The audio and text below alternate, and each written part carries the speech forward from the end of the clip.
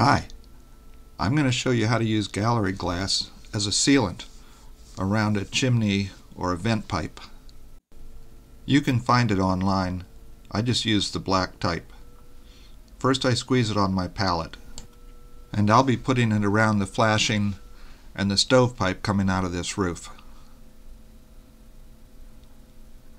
The stuff's easy to work with.